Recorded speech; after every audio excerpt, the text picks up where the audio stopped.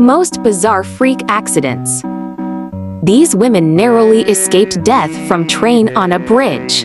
These two women trespassed the train tracks for some dumb reason. As soon as the lead engineer saw them, he hit the emergency brakes, but it was too late. When these women heard the horn, they tried to outrun the train. Watch this original clip.